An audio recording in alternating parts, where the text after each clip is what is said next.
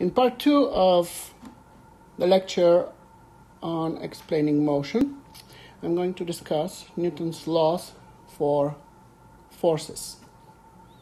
I will explain how forces affect the motion of objects.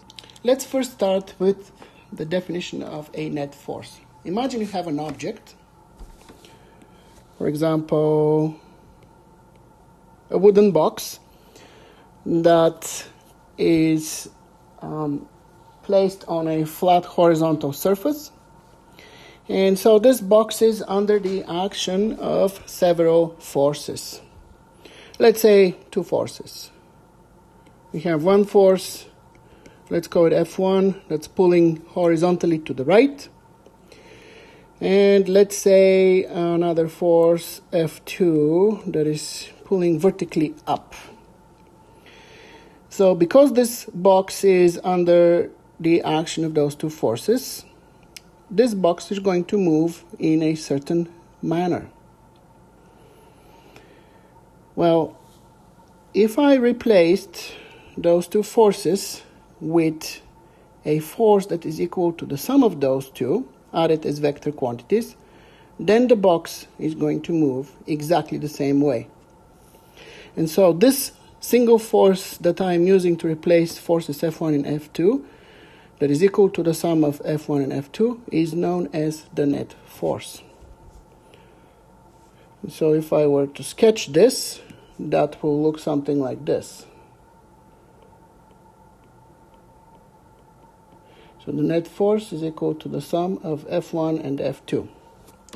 Of course, this is a two-dimensional example, and finding the net force in two-dimensional cases is beyond the scope of the course.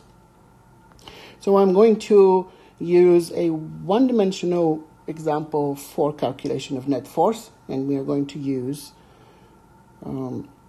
coordinate system and positive and negative orientation to be able to calculate the result. But first, let's write down the definition of a net force. An object under the action of several forces moves the same way as if it were under the action of one single or net force, which is equal to the sum of all forces acting on the object. So let's illustrate this definition with an example. The object below is under the action of a 5 Newton and 10 Newton force as shown. Find the net force acting on the object. So the 10 Newton force is trying to move the object to the right, and the 5 Newton force is trying to move the object to the left. So to calculate the net force, I must decide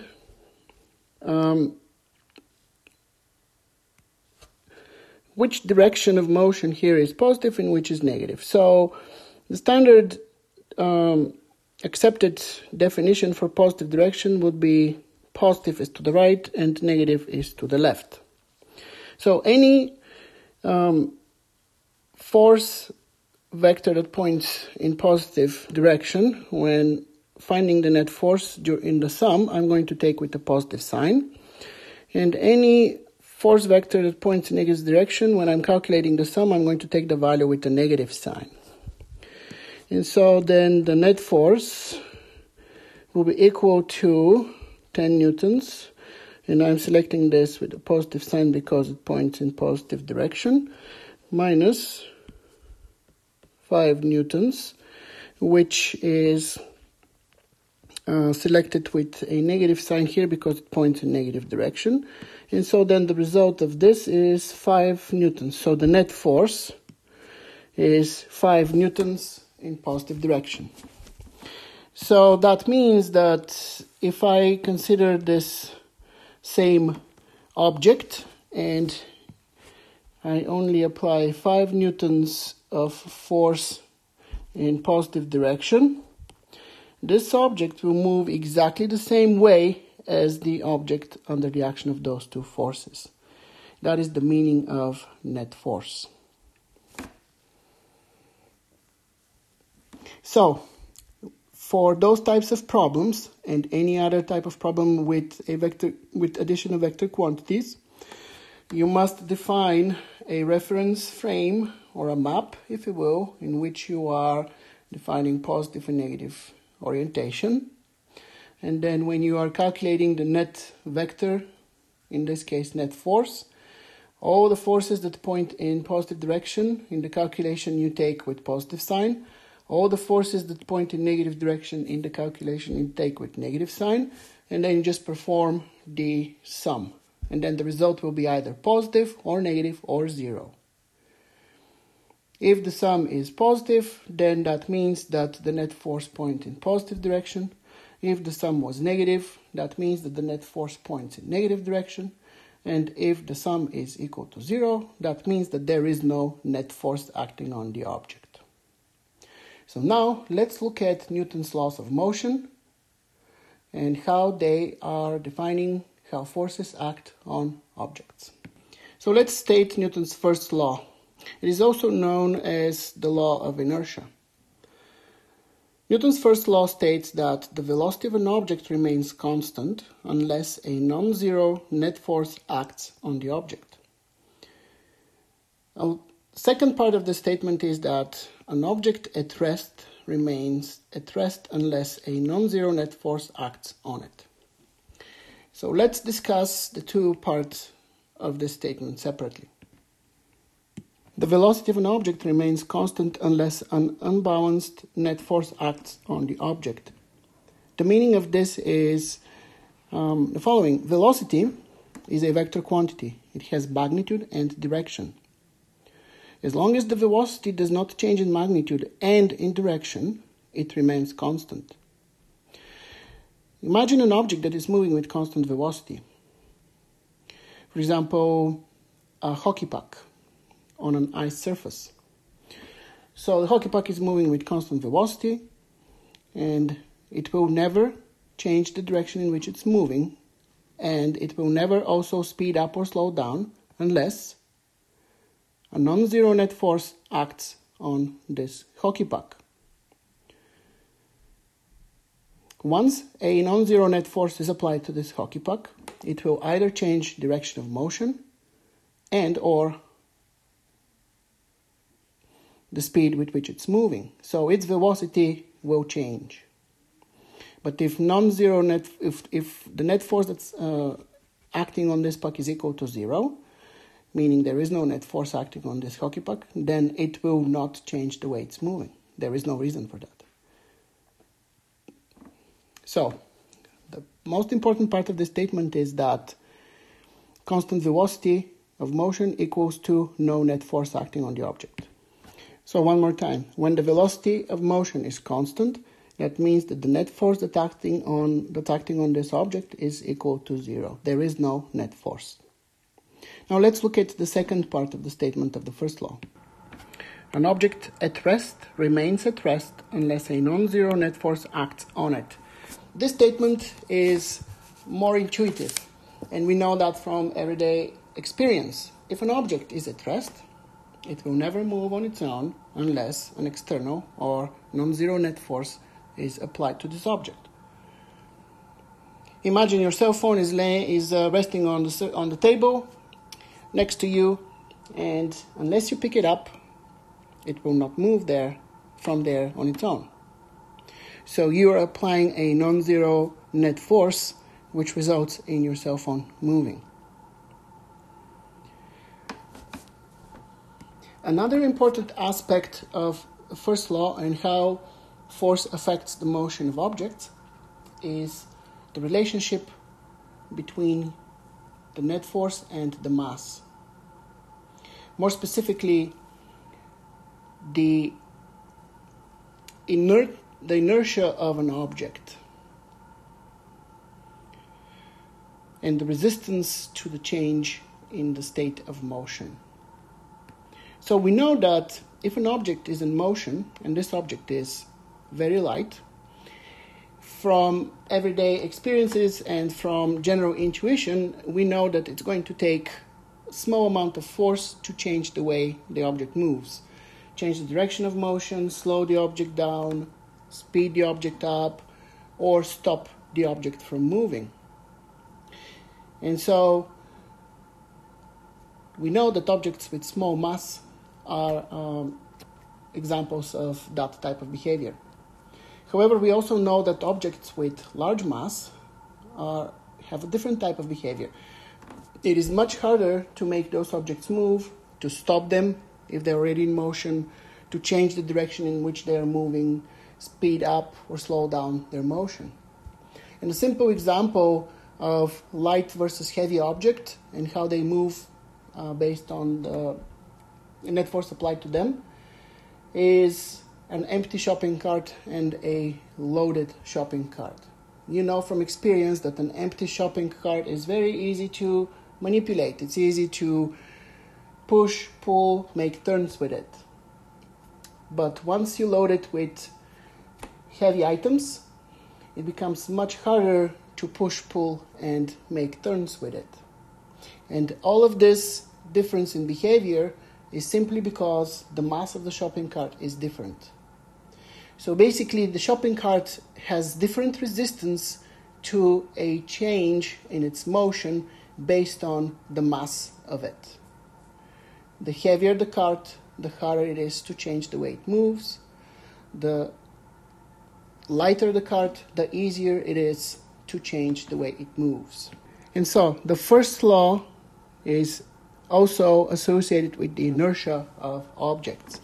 Inertia is a quality that is related to the mass of an object. We cannot measure inertia. However, as I already explained, if we can measure the mass of an object, we can then estimate how easy it will be to make this object move in a certain way. So there is a relationship between mass and inertia, and that relationship is purely qualitative. Larger mass means larger inertia, means the object will be harder to move in a particular way. Smaller mass means smaller inertia, which means that the object will be easier to move in a particular way. And mass we can measure, because that's one of the fundamental quantities in nature. And so to summarize, large mass equals large inertia, which means that large net force is required to change the way an object moves. And small mass equals small inertia, which then means that smaller net force is required to change the way an object moves. Now, I mentioned, as I was explaining mass and inertia, I mentioned that larger mass requires larger net force to make the object move in a particular way. So now let's look at the relationship between net force and mass and how that specifically affects the motion of objects. This relationship is stated in Newton's second law. Newton's second law is also known as the law of acceleration, and it is the law that gives us the relationship between force, mass, and acceleration. Newton's second law states that the net force F on an object is equal to the product of the object's mass, m, and acceleration, a. Written in a formula form, Newton's second law looks like this. The net force F is equal to the product of the object's mass, m, and acceleration, a. As you can see here, depending on how the mass changes, if the force is kept constant, that will determine the acceleration of motion of the object. If the force is kept constant and the mass increases, then the acceleration must be decreasing. And if the mass is decreasing as the force is kept constant, then the acceleration must be increasing. This is intuitively obvious from, again, everyday experiences. Back to the example with the shopping cart. An empty shopping cart has small mass, and suppose you are pushing on it with a constant force. That means that this shopping cart will be moving with larger acceleration. It's going to be moving faster by applying the same force. Now, when you load the shopping cart with heavy items, the mass goes up. The force that you are applying on the shopping cart is the same. the acceleration is smaller. The cart is moving slower than before. So, when the mass of an object increases, large inertia, for the same applied force, the acceleration decreases. When the mass of the object decreases, small inertia, then for the same applied force, the acceleration will be increasing. So the second law also tells us something else. If a non-zero net force acts on an object, this object accelerates. There is no situation in which a non-zero net force acts on an object and this object is not accelerating. If there is non-zero net force, that means there is also acceleration. The second law also can be read in the opposite direction. If an object is accelerating, that means that it must be under the action of a non-zero net force. The previous law that we discussed, the first law, the first part of the statement of the first law was talking about constant velocity motion. And when I explained what that means, I said that when there is no acceleration, the velocity is constant. So in terms of the second law, when there is no acceleration, that means that there is no net force acting on the object. And the statement of the first law stated exactly that. In the absence of non-zero net force, the object doesn't change the way it moves. So only when non-zero net force is applied to an object, this object will change the way it moves. It will accelerate. So even though those are two different statements, they are somewhat related in the way that forces are explained, how they act on objects. Now a little bit more about the units of force. So at the beginning, I stated that force is measured in units of newtons. But I also stated that newtons are a derived unit, and they then must be a combination of base units. And so we can derive that combination of base units by looking at the formula of the second law. So force is equal to mass times acceleration. So we know that force is measured in newtons, but we also know that mass is measured in kilograms, that is the base unit. And then acceleration is measured in meters per second squared. And so newtons are the product of kilograms, the units for mass, meters, the units of length, divided by seconds to the second power, so those are the units for time to the second power. So in terms of base units, the Newton is kilogram times meter per second squared. So what does that mean for calculation purposes? It means that when you're calculating using the second law, mass must be converted into kilograms. If you do not convert the mass into kilograms, then the unit that you're going to get for the answer will not be newtons, and therefore the answer will be wrong. So always convert the mass unit to kilograms when you're calculating forces. Let's summarize the second law. An object under the action of a net force F will always move with some acceleration A.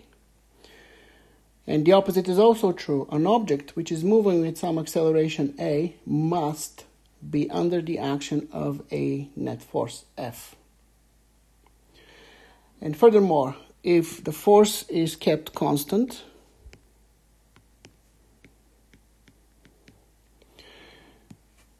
when the mass is large, the acceleration is small. When the mass is small, the acceleration is big.